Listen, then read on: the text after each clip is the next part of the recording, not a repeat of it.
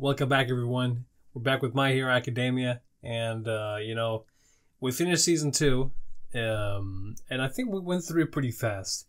Well, if you look away from the fact that I completed Hunter x Hunter in like a quick session and then went back to My Hero, I feel like this show has gone by a lot, and that's a good sign. That means that I've been enjoying it a lot. I have actually been surprised by My Hero Academia because I went into it with. I will admit I went into it feeling like, ugh, because I know this is shitty to express with, because people get triggered by it, and you see a fandom, you see how they act, and then you're like, well, am I going to really have to put myself into that, to the mindset? And then it's basically judging a book by its cover. You feel like the fandom triggers you, and then of course the show is associated to has to be as triggery. No, that's not the case. My Hero has been a very pleasant experience. There's a lot of good characters in the show. There's a lot of good character moments. There's a lot of good character growth. And thus far I've been enjoying the ride immensely, and it's just getting better. I mean, it's just improving, and it is building up things that I'm looking forward to.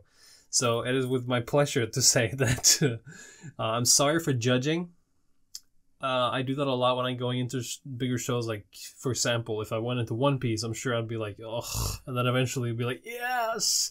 It's been like that with almost everything in my life. So just let me adjust, and things will be fine. You see, I'm loving, I'm really liking, I'm really liking. Which one is it gonna be?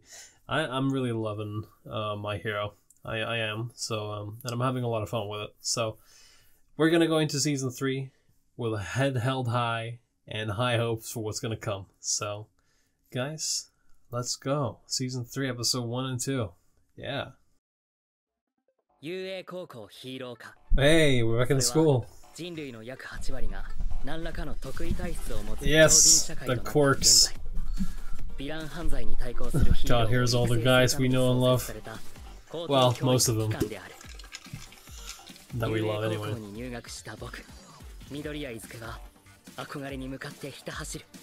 Hell yeah. You got a bit of a hang on your power now.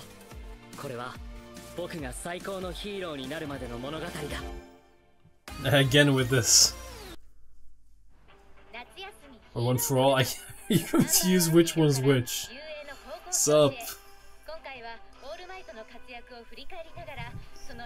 Ow.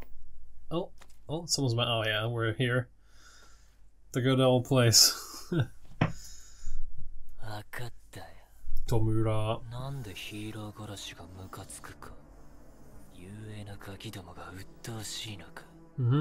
They adore All Might. Pretty much.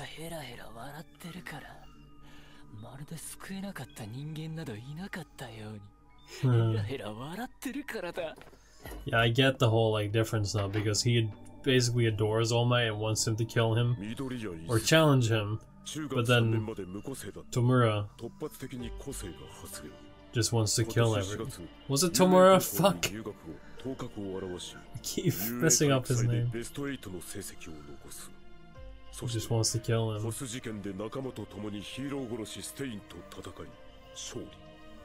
Yeah.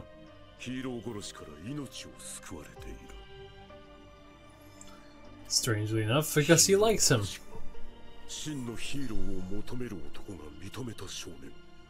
Yeah. Tomura.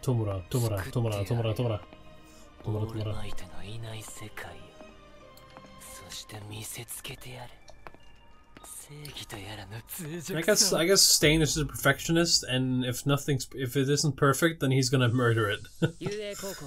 Pretty much. Oh, I can tell by the cicadas in the background. That's definitely summer. One for all. Okay, All for One is the bad guy.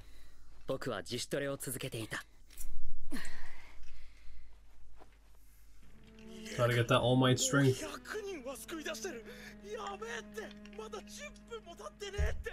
Still watching this one clip, dude? Look at him.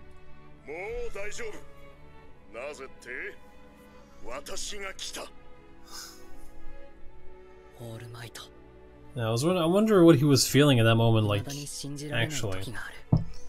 Like if that was after the fight with All for One or before.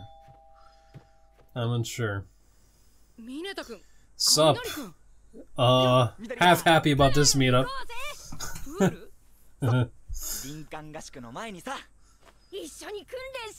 Well, if you want to do something productive besides peeping at girls, sure, go for it, man. Vlad King! Sup? I haven't seen you before.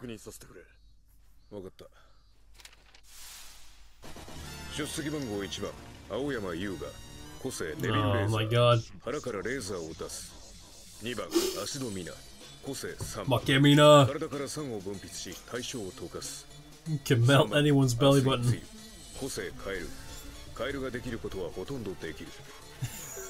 that description.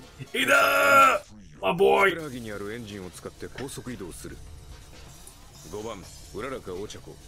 Yeah. Still kind of like on the fence about Uraraka's power. It's kind of like, yeah, it's cool, but like, it's not a lot of things you can do with it. He's just a Pikachu.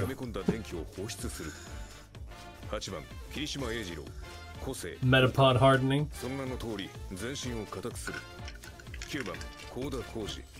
Oh yeah, the guy who talks with animals. He's like a Disney princess. Oh, this guy's so weird. It's just sugar rush, and when it's over, he's done. Yeah, it's kind of weird. Jiro! I'll call her Kyoka, it's easy to remember. Sorry about that. Oh, tape.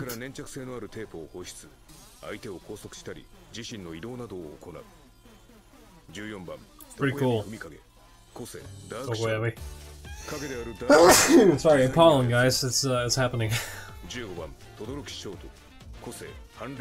My boy.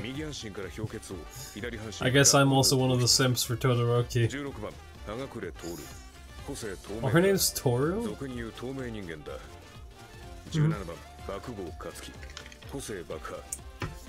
Bakugo's growing on me. I just want him to get out of his pain.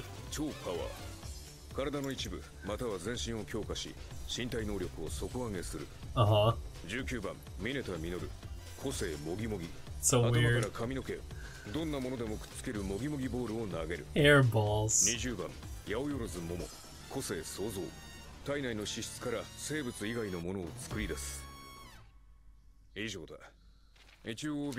So weird. But I guess you gotta have creative quirks, right?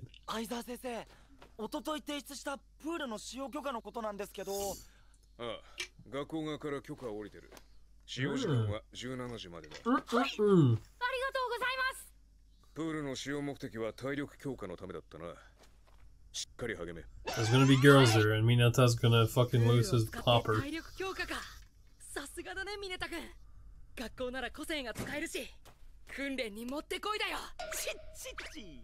Yeah. Oh my god, here we go.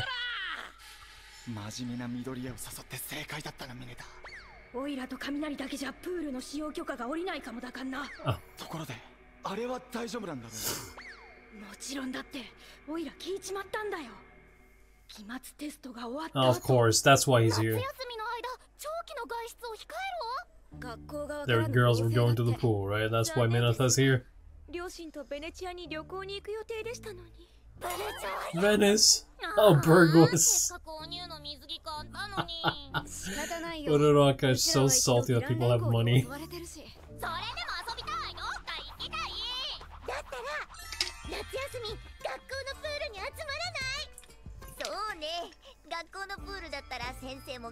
Oh, that's why he's here. But how will Toru swim without a body?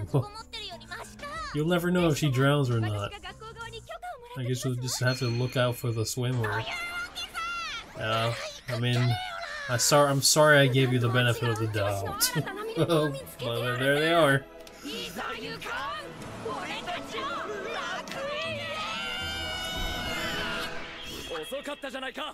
Sup? The boys are here. This is a girl's dream right now. Okay.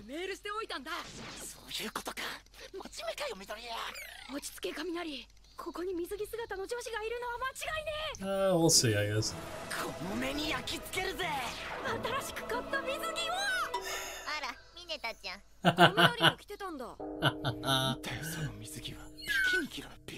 Oh, no. I guess so. Dude, look how buffy it is!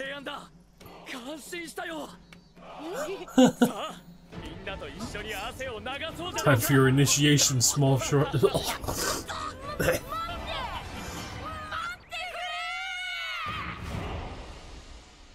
Wow. Okay. I guess everyone's at the pool.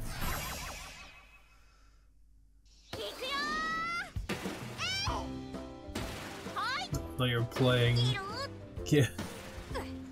the volleys.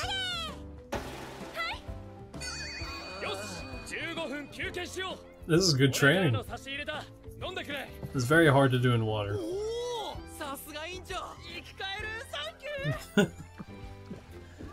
Hey guys, it's got lactative inside of it.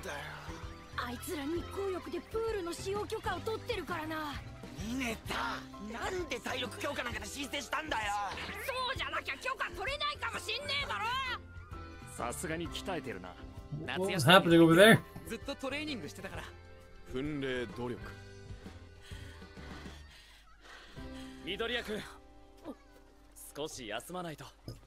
Is he afraid of showing his belly button?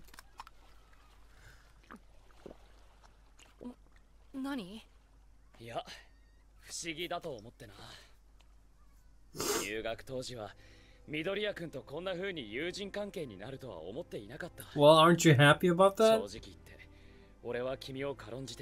Oh, I remember you were a bit strict.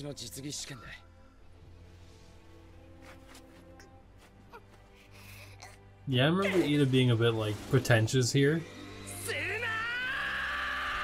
But along the way, I just fucking started to love the guy so much. Yeah. 正しいことをした人間を排斥しちまうヒーローかなどあってたまるかって話だよ。来いよ、緑谷少年。Oh yeah. ここが君のヒーロー。This is his hero academia. 嬉しかったよ。オールマイトの母校である UA に入学するのがずっと夢だったから。でも個性把握テストで最下位の生徒は退学だって言われた時はもうダメかと。It did seem like that because he was going all out. デトロイトスマッシュ。なんだ。Oh, that was so cool.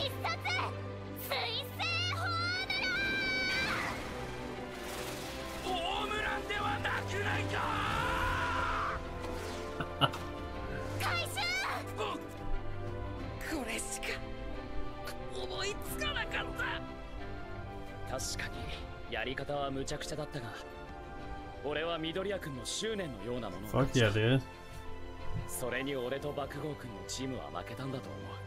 The tenacity and the fact that Bakugo doesn't work with others. That's probably why. Oh, there he is. Speaking of. And we're back to this. Here he comes, look at him go.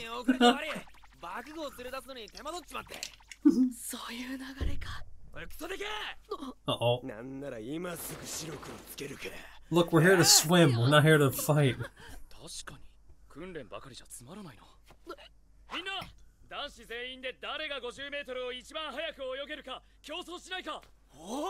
Does anyone have like... No, I guess... Okay. 個性は使っていいの？学校内だから問題はないだろう。ただし人や建物に被害を及ぼさない。 Don't hurt things. No property damage. Not allowed. もちろんお前もな。半分やろ。 He's just sitting there. Just let him chill. God. Does any one of these guys have like... Wow, dude. Underwater? Hello? You extras? I was gonna say, I keep getting interrupted. Does any one of these guys have like abilities to swim faster in water? I guess Todoroki can just freeze the water. Yeah, these guys don't understand. This is a swimming contest, not a quirk contest. There you go, you guys get it. Oh. Really? Okay. How long is this pool? Ida, you're not swimming.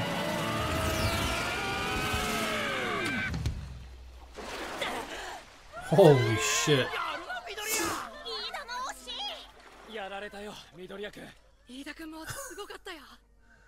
I love these guys as healthy competition with each other.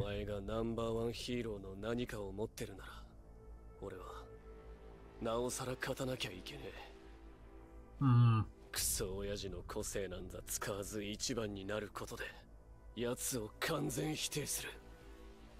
半分の力で勝つ。まだ僕は君に傷一つつけられちゃいないぞ。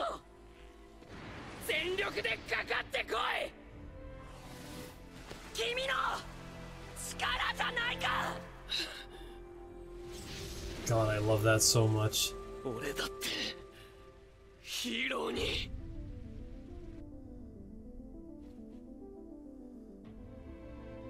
Huh. What's up? ヒーロー殺しステインだな。 Well, yeah, you guys were all present when that happened. I almost forgot. 兄さんの弟だ。兄に代わりお前を止めに来た。お前もお前の兄も弱い。偽物だからだ。セルバー That's such a good segment of episodes. 遅くなっちまっただろう。二人で守るぞ。なぜ二人ともなぜだ。やめてくれよ。 Listen to the soundtrack, dude. さんの名を継いだんだ。やめてくれ。もう僕がやめてほしけりゃ立て。 Yeah. Yeah, I really love the double equivalent exchanges there with Midoriya giving what Bakugo needed to where Bakugo gave to Ida what he needed in that moment. It's like it's recycling. Recycling emotions. Yeah, this is a whole season ago. USJ 事件。ホス市で起きたヒーロー殺しステインとヴィラン連合による無差別襲撃、通称ホス事件。そして先日、遊泳校ヒーロー化生徒、Oh yeah, the good old meeting with Tamura. ヴィラン連合のトップと目される信楽戸村。以降、ヴィラン連合に目立った動きはないな。だが。 奴らは水面下で必ずうごめいているはず。Oh yeah. 警察はヒーローたちと連動し、ヴィラン連合の情報収集に当たっている。その捜査が実った時は頼むぞ、オールマイト。もちろんだよ、塚内くん。各予選の勝者、爆豪君、轟。 One thing I'm wondering is like, why is he just stuck in the smiling position? Like, is it impossible to have to just have a instead of a you know? Oh yeah, oh yeah, oh yeah, oh yeah, oh yeah. それでは50メートル自由形の決勝を始める。いったれバッコ、相手殺すなよ。Yeah. Oh, I wish Momo would be cheering for Todoroki. That would have been such a nice touch. I guess my ship's not gonna come true, is it? Oh, these three. Oh, Eraserhead's here to control the. Oh. Well, now they can go at it properly without quirks. Damn.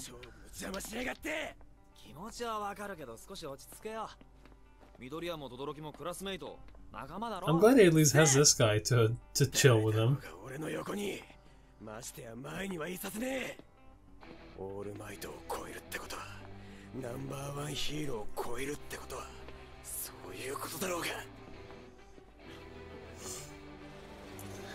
I guess so. Did that say Dagoba? Hold on. Did I just read Dagoba? This is definitely some Star Wars shit going on.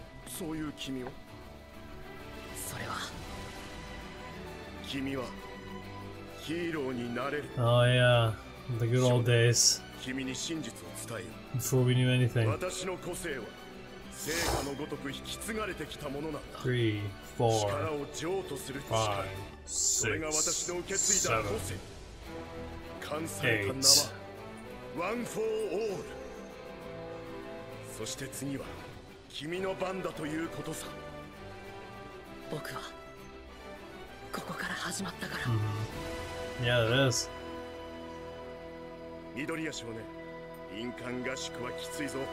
しっかりな。Well, you know what? I'm ready for it. Anywhere above a D tier. 情報がヴィラン側に漏れていることを警戒しての処置だ。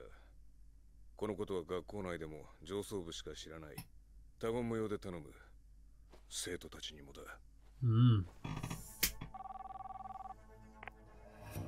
あんたに用意してほしいものがある。そうさ。新しいゲームの始まり。New Game Plus.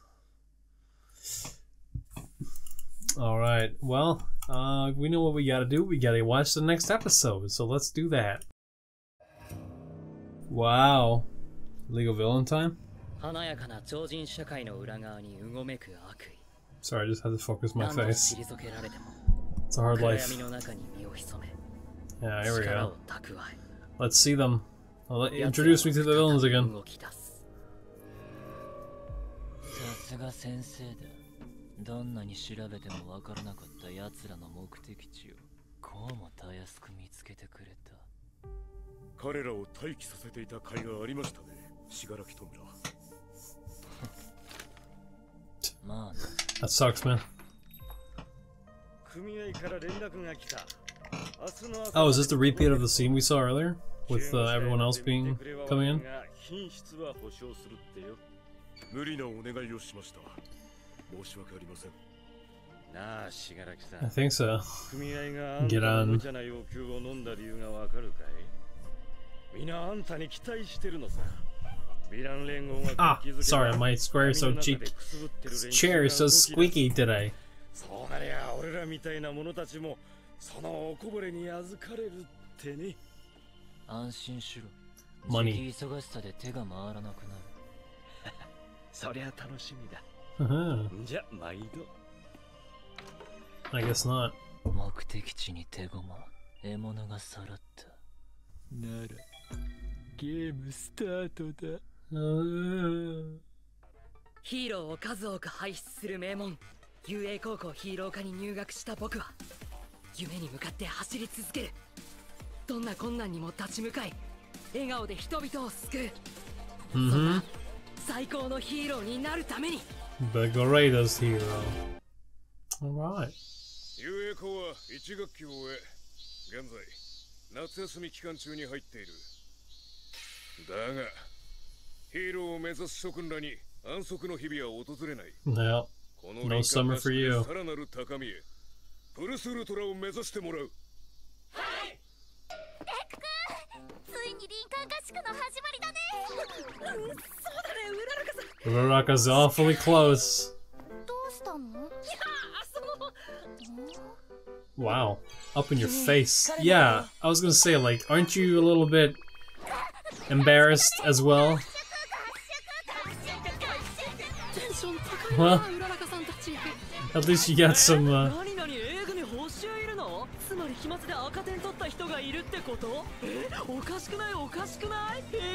Why are you like this? Stop existing. Thank you. Scary, but nice. There's something on my face. Oh, I feel like there's something on my face. Mama. Pop off indeed. Pop off boner, you know what I'm saying?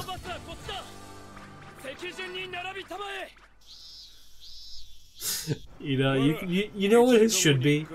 He should be one of those guys who signal a plane to land. That's the energy I get from him. Blah blah blah blah. God. Eraserhead's gotta be the driver for the fucking shit kids. I feel the pain, man.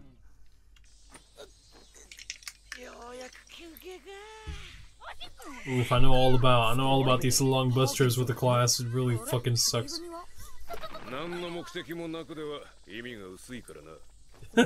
True. Who are these?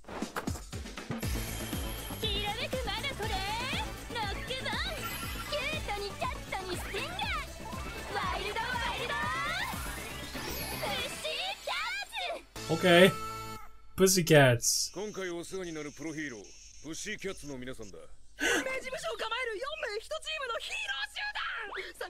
Oh, of course Deku knows all about these guys.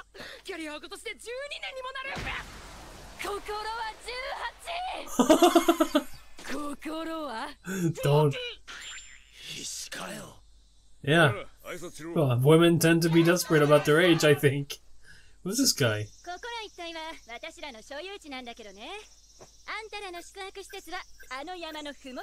Well, that's a voice I've heard before. Where, though? I have no idea.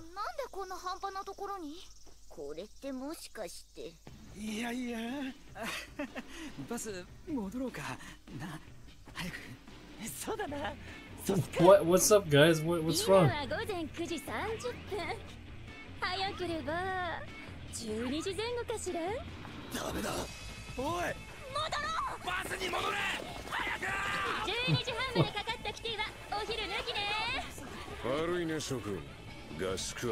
The bus is locked. Oh. Uh-oh. Really? Jesus Christ!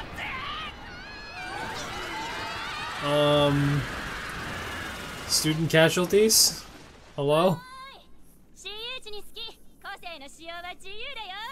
Oh, so they gotta get back up there.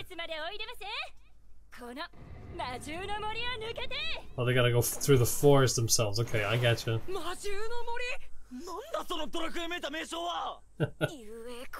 It's the Forbidden Forest.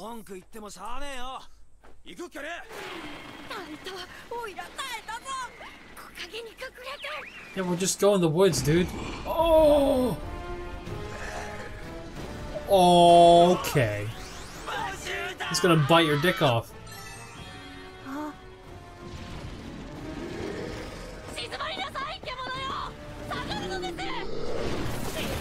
Oh, it's not listening to you. Did Mineta just faint? Did he accept his death? Also, nice clutch there, Deku. Holy shit.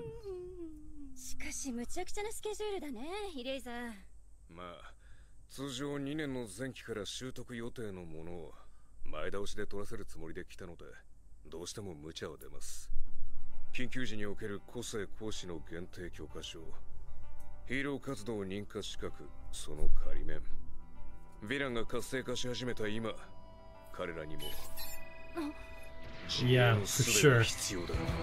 Oh, is she getting signals from him? Oh, I like to see this, man. I like seeing Deku using this shit. Well, then again, you have the trio of Deku, Ida, Todoroki, and of course Bakugo. But those three have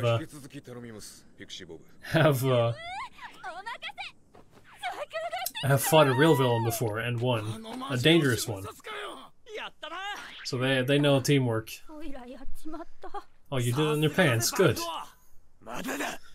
Need to get a dick infection and have to castrate yourself. That'd work out wonders for everyone. I'm sorry, is that too rude?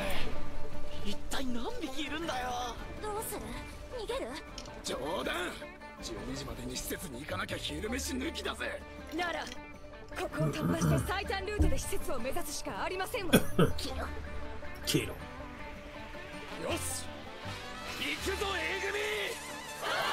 Let's go.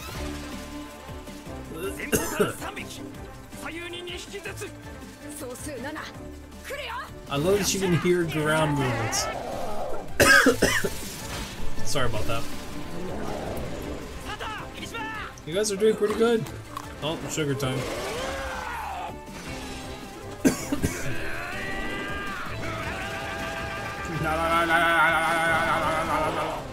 Damn. It's like a short-term Captain America. Or short-term Hulk, even. Well, you did something. Good job. Oh, you did something as well. I guess he's good at locking people in place. Oh!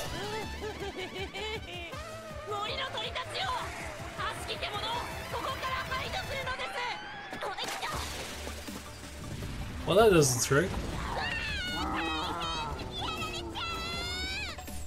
What's she gonna do? If she doesn't have a power, she's just invisible. Like, I don't get it. Why is she here? Why is she part of this school? Oh, holy shit. I guess, I don't remember if they said that she only creates things out of her like front body, but I guess she does.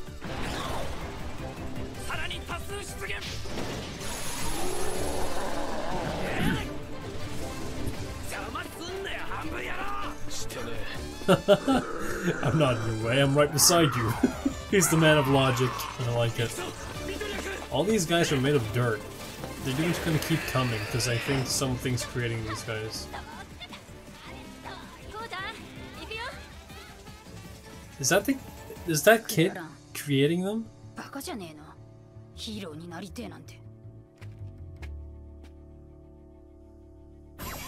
Weird.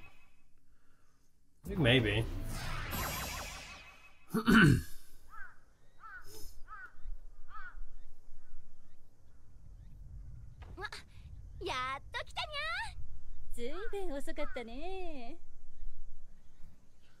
Oh, there he is. Soap. Oh no. The poor guys. Oh, Sue's tongue is really thin. And Minato's bleeding from his head.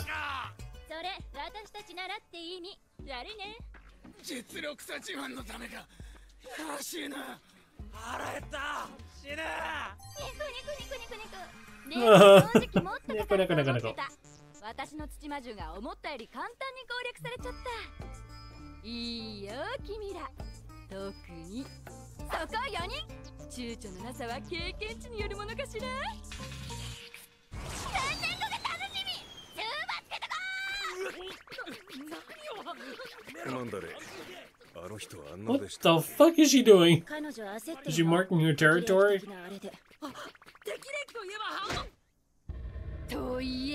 Uh-oh. No mention age.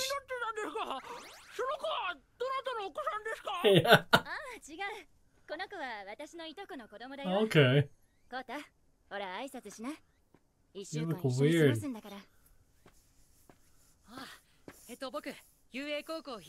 I don't think he likes anyone. Yeah. Oh, the cheap shot.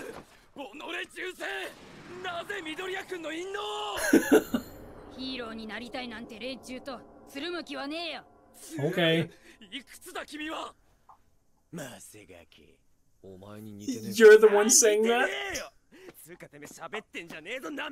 GG bastard. What?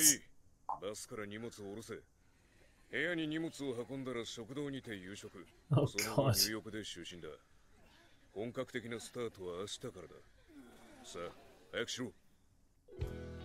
Alright. Ooh, don't show me food. I'm already hungry. Well, I have taco waiting for me, so I'm fine, but still, don't show me food.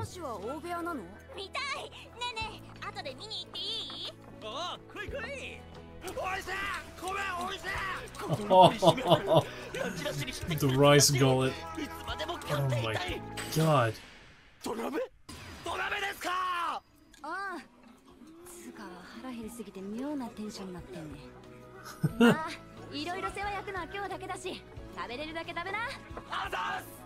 Thanks. Oh, I guess so. Is this guy a kid or is he not a kid? He looks mad to be alive.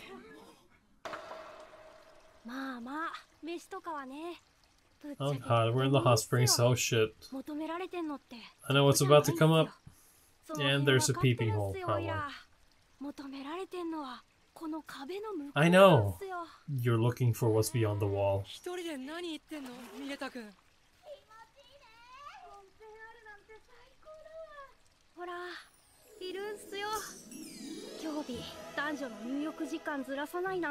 Why is he bringing everyone along with him?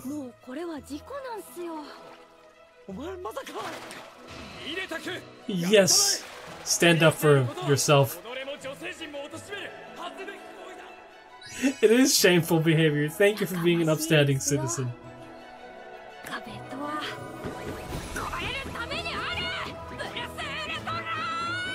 No, not like this.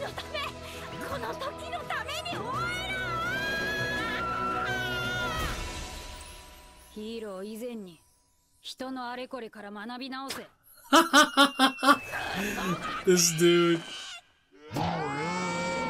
Oh, come on.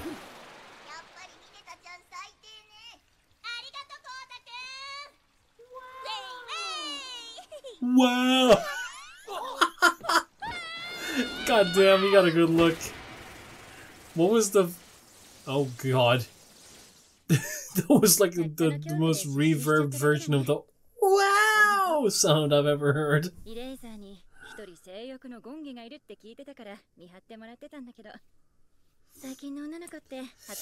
Well, at least you kept Mineta from getting a good look. Yeah, holy, I keep overlooking these clutches from Deku. Kota-kun はヒーローに否定的なんですね。僕の周りは昔からヒーローになりたいって人ばかりで、あ、僕も。で、この年の子がそんな風なの珍しいなって思って。そうだね。当然世間じゃヒーローをよく思わない人もたくさんいるけど。I would imagine. 普通に育ってれば。So he is just a kid, okay. For some reason I just thought it would be a young looking man. Oh, were they killed? Oof. Oh, is he now distancing himself?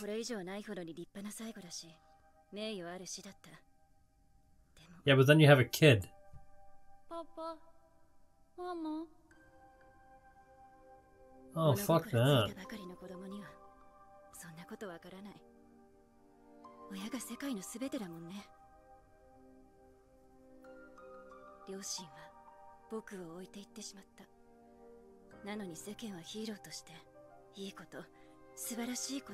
Yeah, I can see that fucking with you. Yeah, I guess he doesn't want to get around heroes because he hates them for their ideals, maybe. 理解できない気持ち悪い人種なんだよ。 Because of emotional trauma. 人間などいなかったかのようにヘラヘラ笑ってるからだよな。とても無責任で一言な言い方になるけど、いろいろな考えの人がいる。立て続けに聞く価値観の相違に僕は何も言えなかった。 It's a little bit different once you hear everyone's other, well, other people's worlds open up, and then you're like, oh shit, there's other things around me. おはよう諸君。本日から本格的に強化合宿を始める。Oh. 本合宿の目的は全員の強化およびそれによる仮面の取得。具体的になりつつある敵意に立ち向かうための準備だ。心して臨むように。というわけでバグをそいつを投げてみろ。 Try throwing that. 体力テスト。前回の入学直後の記録は 705.2 メートル。 Oh, we're just gonna do the throwing test again? Haha, okay. Yeah.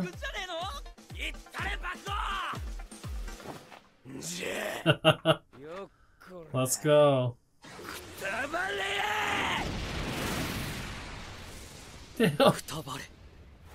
Go to hell. Oh, that's definitely at least 500 millimeters. Whoo! Oh.